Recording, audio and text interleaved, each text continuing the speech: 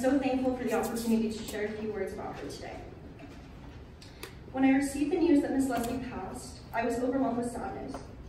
I immediately texted my friends and former classmates to tell them the news, and together we began to remember and share some of our fondest memories with Miss Leslie, like how she was able to structure lessons around some of our favorite movies, or plan what has to have been one of the most elaborate brownie sales Connelly has ever seen, or even the moments as simple as her playing great songs for us to sing together at the end of class. Her classroom was always filled with so much joy, laughter, and love. It was a place where we learned about our faith, who we were, and what we stood for. It was a place where we could truly be ourselves. So as I prepared a few words to share about her today, I didn't even know where to begin. How could I honor a woman who made such an impact on my close friends in my life? But as I continued to reflect on my time here at Connelly and my time with Miss Leslie, I realized that there were two lessons that she always circled back to, both implicitly and explicitly: faith and friendship. My sophomore year, Miss Leslie planned our sophomore retreat, and she did not take the responsibility lightly. The theme of our retreat was friendship, and just like her classroom, she filled the days with joy, laughter, and love. Towards the end of the retreat, she shared a story with us about some of the most challenging and heartbreaking times of her life, and how without her friends and her faith, she doubted whether or not she would have made it to the other side. It was a story that I've always carried with me, in the hope that I could be there for my friends in their times of need, and that I would have friends to be there in mine. Funny enough, my friend Janine kept a prayer that she gave us to take home, and it reads, "God of friendship, thank you for my friends, especially those who gave me wise advice. Thank you for my closest friends whom I see every day, who motivate me to grow and serve. Thank you for all the good friends whom I used to see more often, but don't see as much anymore. Lord, please continue to bless me with faithful friends throughout my life, and help me to be a better friend to them. Amen." As I stand here today, back at Connelly, I am saddened by the loss of Miss Leslie, but comforted knowing that I have some of my best and closest friends here beside me. I would like to think that Miss Leslie is smiling down on us, proud of the women that we have become, and proud of the strength of our friendships we have created. I know that my friends, classmates, and all her former students will carry on the lessons that she instilled in us. That with strong faith and good friends, nothing is out of our reach. And I speak on behalf of my classmates that are here today when I say that your Coley Pokies love you, will never forget you, and cannot thank you enough. Thank you.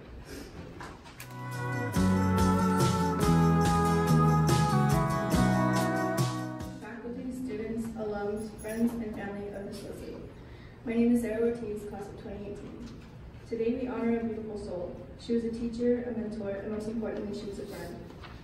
When I shadowed here, I was paired with an upperclassman and spent the whole day with her, and as fate should have it, I got to meet Miss Leslie in the last block.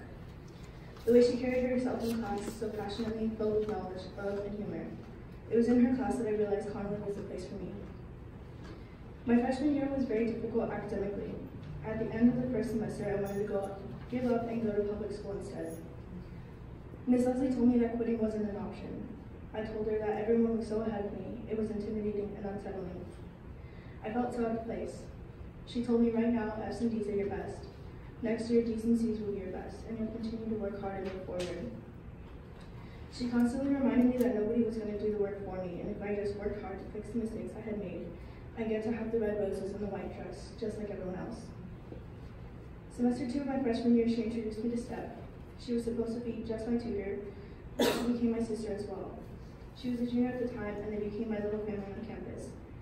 They both constantly encouraged me to reach my goals, and together we got to my senior year. I had retaken all my classes, and my transcript was finally filled with the grades I was proud of. I got there because she believed in me. She reminded me all the time that I was able to achieve anything if I had just believed in myself and worked hard. She convinced me to go to college even though I didn't want to. I took all of her words of encouragement, discipline, and love with me, and I survived my first year with good grades. She made me a whole new student academically. Everything I do from here on out will be in her honor. There's a quote by St. Francis of Assisi that says, "Start by doing what's necessary, then do what's possible, and suddenly you're doing the impossible." These words sum up everything Miss Leslie did and said for me and how impossible things can be accomplished, starting with the smallest steps. So, to Miss Leslie, thank you for believing in me and giving me a village of people who believe in me too.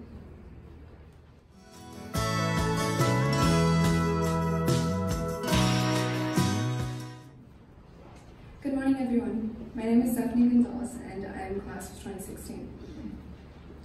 Today we celebrate the beautiful life of Miss Leslie. When I first met Miss Leslie, one of my first impressions of her was her smile. Her smile would light up any room she was in. Her smile would make me feel at peace, despite any internal conflictions I was having in that moment.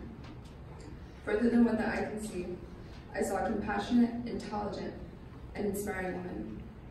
Throughout my high school career and my college career, Miss Leslie has been a role model for me.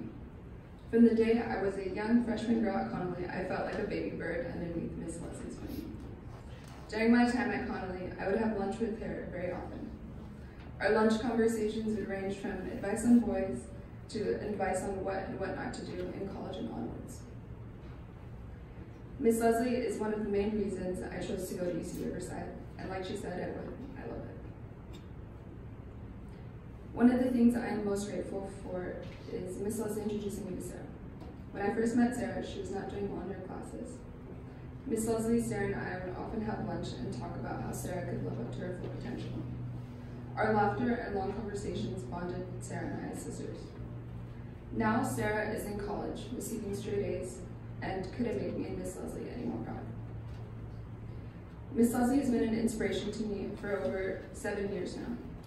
When the date finally came for my graduation, she whispered in my ear that I was ready now. I saw this as the moment that I was no longer that baby bird.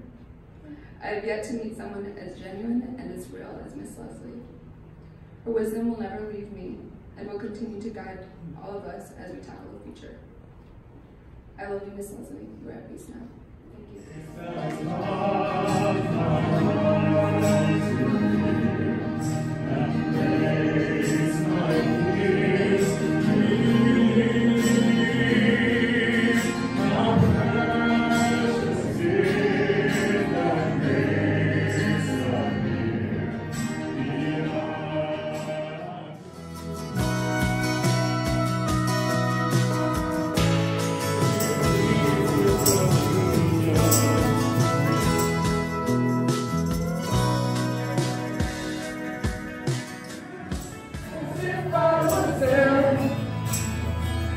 Don't be sad, don't be broken hearted.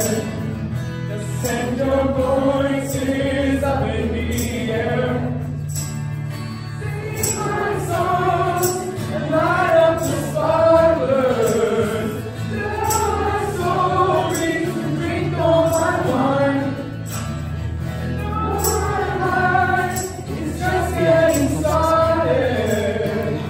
When I'm gone.